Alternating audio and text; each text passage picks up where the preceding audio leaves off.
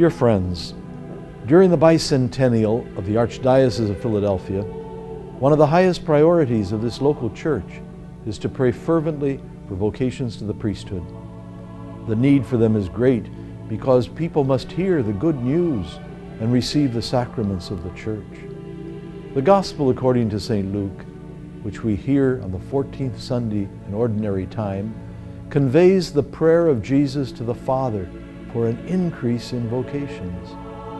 Jesus warns his appointed disciples of the dangers they will face as he sends them ahead to towns he intends to visit. He instructs them to conduct themselves with humility as they proclaim the kingdom of God. They are to give the gifts of peace and healing. Jesus informs them, upon their return to him, that he has given them power over evil.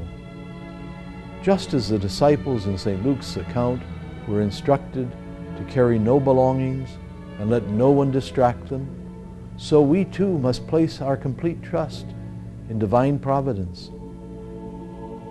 Our Lord Jesus Christ gives his followers the grace they need to prevail over evil in the world. He continues to choose men to continue his priestly ministry. May the members of Christ's body, the Church, respond generously to his call for laborers in the Father's harvest. May God bless you.